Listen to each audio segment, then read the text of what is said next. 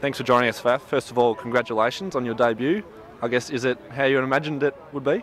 I imagined this probably every night, dreaming for the last 10 years. First of all, to make my debut against Australia was for me a big thing.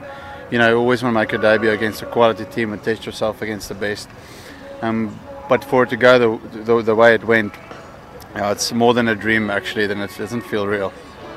And how do you manage to maintain your concentration for such a long period of time under the conditions?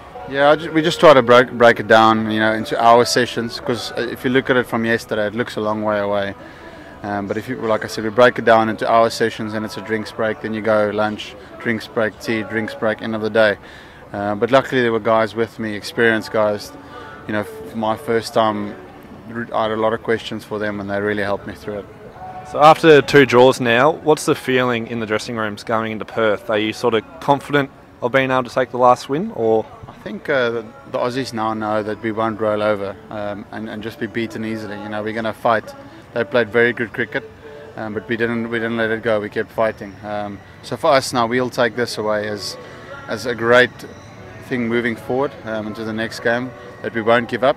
And you never know. You know, if we can next game might bowl very well and bat very well, and then we win the Test series. And then this first 2 tests, Australia would say they should have won. They should have won those Test matches. I guess that's the next thing is how do you manage to back up both physically and mentally for Perth? It will be something I learn as I go. You know, it's obviously back-to-back test for me is new. So mentally and physically, I will pass out in the changing room now.